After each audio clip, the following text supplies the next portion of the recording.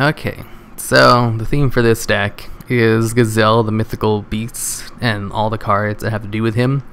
Except Gazelle and Devpro are terrible cards. Their fusion summon is terrible as well, and their support cards are pretty bad. It's just an overall really bad archetype. So I tried to make it a little bit better by throwing in some code key monsters. Even though the Beast Warrior don't really have anything to do with the main cards, it does have something to do with their support, so it kind of works. It's kind of really bad synergy, I will admit, but there's not really good beast synergy where you can really throw them in, because most competitive beast type decks are level 2 monsters and stuff like that.